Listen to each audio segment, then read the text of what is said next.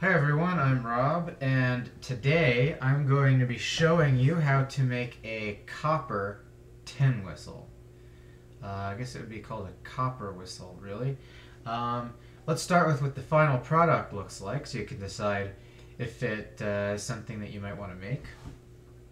This is the final product, and it's made from half-inch type M copper pipe, and the entire thing has been made from the copper pipe and just a few extra pieces. And so let's start with the materials list. So what you're going to need is I have a piece here of 2 foot 1/2 inch copper pipe. This is type M, and the type apparently deals with the wall thickness.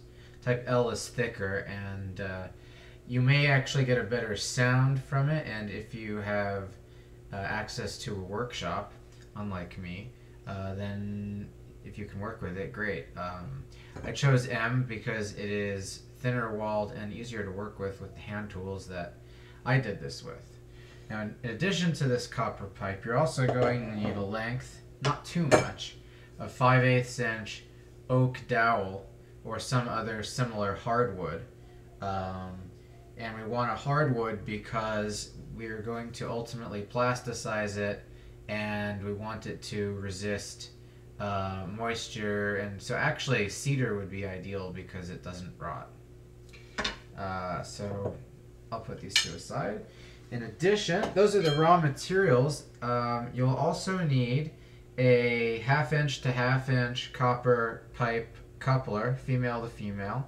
The ideal would be to get one, if you can see here, the kind that has a stop hammered in it, because this will allow us to make the mouthpiece modular, as you will see.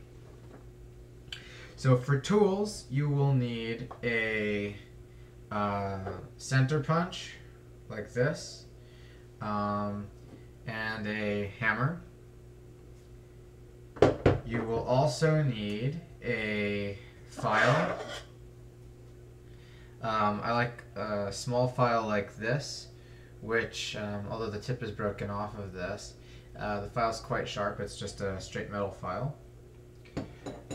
You'll also need a hacksaw or some other way to cut the metal.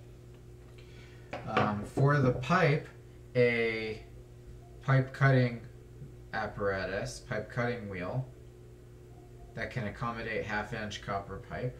You'll also need, now you can use a power drill for this, but for the control, what I chose to do was to use a ratcheting screwdriver that has replaceable hex shank bits, and you'll see why in a minute.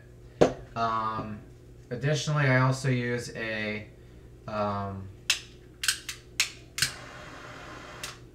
soldering. This is actually a creme brulee torch, which I use for soldering. You'll need solder, and you'll need plumbing flux.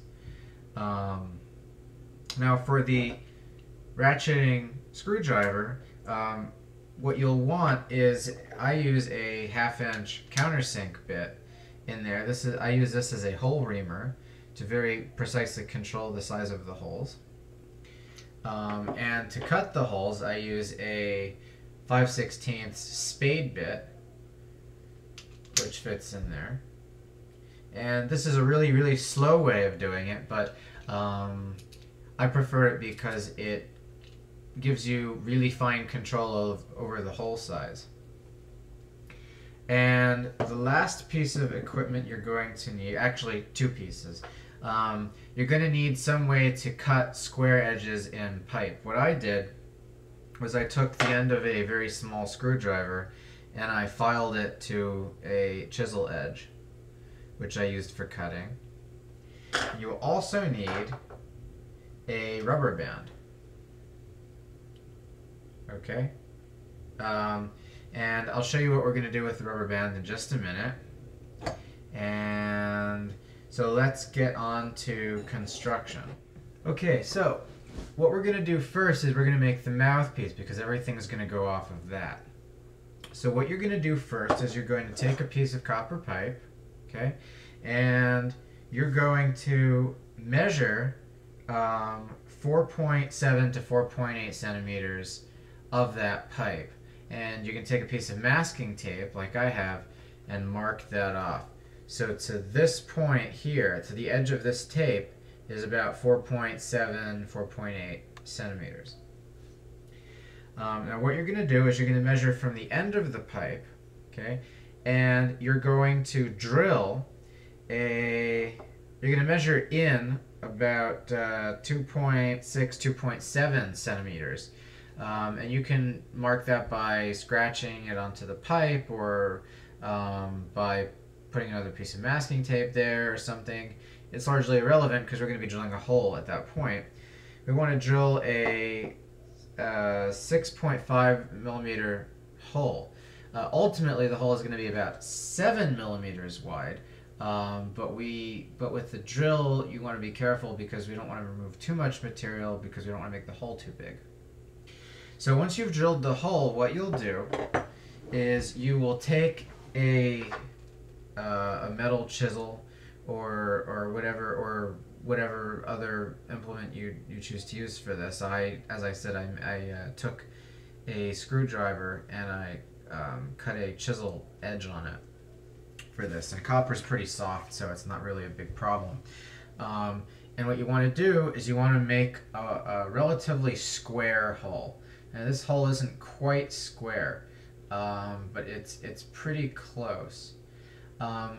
You want the hole itself, take out the measuring tape, the hole itself ultimately will be,